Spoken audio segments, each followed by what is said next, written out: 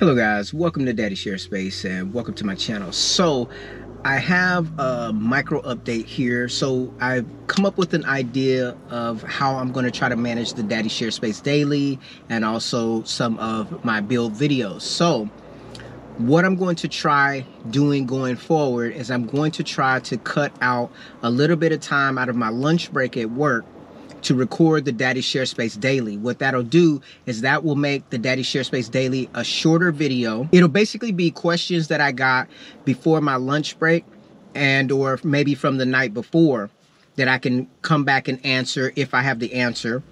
And then also, like, if there's any kind of tool news or any kind of just random ideas or random thoughts that I may have had, I'll put that on the Daddy Share Space Daily. And since I'm only going to be using a portion of my lunch break, that makes the overall video a lot shorter, and it forces me to be more to the point when I am presenting whatever information I'm presenting.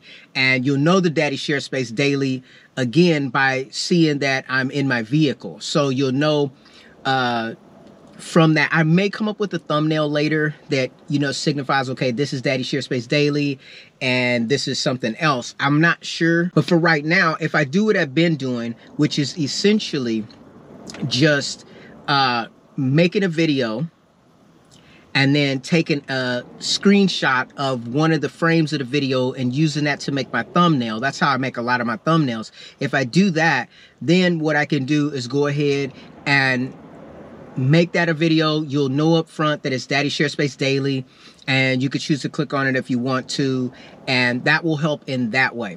And then moving forward, like when I get home today, my goal will be, as soon as I get home, go in the shop and do something with my tools. Of course, right now my shop is kind of in disrepair. I'm still moving things around. However, I'm going to try to think of some ideas of how I could do something in the shop before I get home, and then that way I can make that kind of footage and material as well. Now, one of the things I wanted to touch on in this particular episode of Daddy Share Space Daily is I was thinking about making, so I have a bunch of lumber in my shop. Plywood, I have drywall, I have 2x4s of different varying lengths. I do have a lumber cart which is full to overflowing, and I don't want to just throw the wood away. I really feel like the wood will be very helpful in helping me to build my skills by using, you know, old, pretty much like trash wood to build micro projects. And so I don't want to throw the wood away. However, there's a corner of my shop where there's a lot of wood just kind of laying there, and I'm thinking I'm going to build another lumber cart. It's just going to be a temporary lumber cart, so that I can get that wood up off the ground and be able to move it about the shop, so that it makes it a little bit easier for me to shift things around to do videos. So that's one thing that I want to do. And then as I was thinking that through, I was thinking about maybe, I wonder if I could make, like, say, a lumber cart that's almost like a desk. And I don't know if this is possible, but basically make it to where there's a top portion and a lower portion, kind of like when you go in your kitchen. You have the countertop, and then you have the lower portion where you have, you know, dishes underneath the cabinet. But then you have the upper portion where you have dishes above the cabinet. I'm not sure about the strength of something like this, but what I'm thinking is, what if I was to make, say, like a cabinet style thing, just out of 2x lumber. The bottom part would house certain pieces of wood, whether it be wider or longer, I'm not sure. And then the top part would have like smaller pieces of wood that I could just reach up and grab down. But the base of it would be just an extra work surface. Now, I'm not sure if there would be enough support if I only supported that upper shelf on the back, or maybe making like a 45-degree angle so that you would have some degree of through like desk space, or if you just do 4 posts so that it is more secure. However, you have to worry about having 2 posts on your left and 2 posts on your right, so that it limits your side space. And as I was thinking about that, I was like, well, what if I use that station, say if I make it high enough to where I can actually work on that desk space, what could I use it to work on? Maybe small parts, small things. If there's a base over the top, I could probably fasten a GoPro over the top and make a permanent little like holder so that if I'm working in that space, that GoPro can shine down and I can work in that space, and that would give me another place to do things. It could be like small little product reviews or, you know, something like that. Or I was thinking of maybe making it into, as I'm trying to make plan this vacuum clamping system. Of course, it's not going to really work well on my MFT because it has holes on it. So what if I made a tabletop on this lumber storage cart where there's a small area where I just make basically like vacuum pressing, a vacuum pressing station right there on the tabletop. So I could put wood there, and for smaller pieces, I could either route or mark them up. I don't know. It's just, I have all these creative ideas. So I don't know. You guys let me know what you think. Another thing that I was thinking about doing, which will help me to pull out my Festool table saw, because I really like the sliding mechanism. I like the compact size of that saw. It's very unintimidating to use. I'm thinking about making a full mock-up of my garage. Essentially, so I have to figure out how to do the scale. So I need to measure the dimensions of my garage. And then what I want to do is, once I get those dimensions, do the math to shrink down the, to make a smaller scale model. And then with that model, like I would build like a 4 foot by 8 foot table like I have in my shop currently. I'd use that model to help me design my shop. And that way I can make smaller items of what I'm envisioning so it doesn't take up so much time.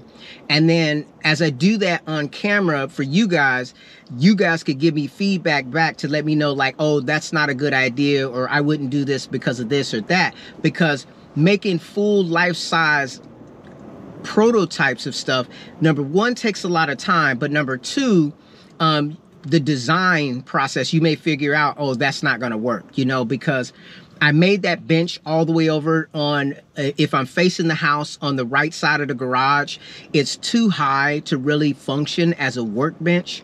But I only did that because my compressor was so tall. And now I've run into the fact that that's probably not the best way to do that. So now I'm going to have to take that all back out and redo it and make it lower so that it's more on par with like my MFT. So if I can move forward, making some kind of a model of my garage workspace, and then try to tinker with things on a smaller scale, because I can, you know, show like a dimension of, like, you could see my MFT, you could see where my my big MFT is, and where, you know, I'm placing the different tools. And maybe, I don't know, maybe I could get an idea from, you know, someone on the internet to help me design my space to make it both efficient and effective for me to do the things that I want to do. Keeping in mind the fact that I need to be able to clear space to be able to bring the car in the garage on occasion to do auto repairs if necessary. Anyways, I just thought that that was a pretty good idea of something to do. I'll wrap up this episode of Daddy Share Space Daily with a question. Do any of you guys own Flex tools? Do you like them? What are your thoughts? Because I saw that there, probably a year or so ago, there was an advertisement for a battery-powered Flex table saw, 10-inch model, which is which provides the opportunity to A, have a battery-powered saw, but B, it has the 10-inch blade, so it's a full-size blade.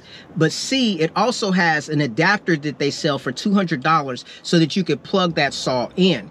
I'm interested in that saw simply because right now I have the Milwaukee M18 saw, which can use a dado blade, but it's 8 1/4. I have the Festool table saw, and then I have the DeWalt table saw that also has an 8 1/4 inch blade that does not accept the dado stack.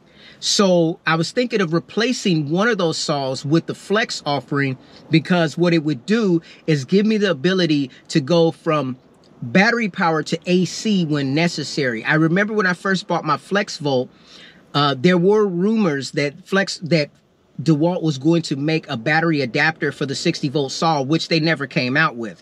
And that's one of the reasons why I bought that DeWalt table saw, because I thought that that was actually going to come to fruition. I do, in fact, own the FlexVolt miter saw that does offer the battery, the corded adapter for that saw. Now, of course, I don't use it because I heard that it can make the motor go bad, but that's neither here nor there. So my question is to you, what do you think about Flex tools? Would you buy them? I hear that some of these tools that Flex make, they have like a founder's lifetime warranty, or it's a limited lifetime warranty. So I don't know what that actually entails. I'd have to read up on it.